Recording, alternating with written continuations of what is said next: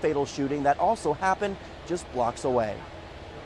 Surveillance video showing a shootout in the street following a double shooting in Miami's Little Haiti neighborhood last night. The video obtained from a source starting around 6:45 p.m. when a dark-colored car stops along Northwest 2nd Avenue and 52nd Street.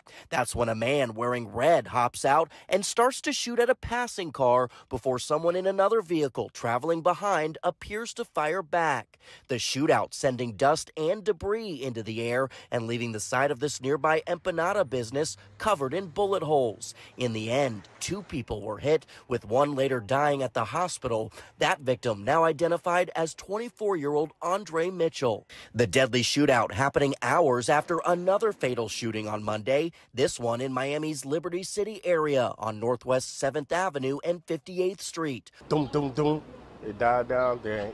The rest came rapidly.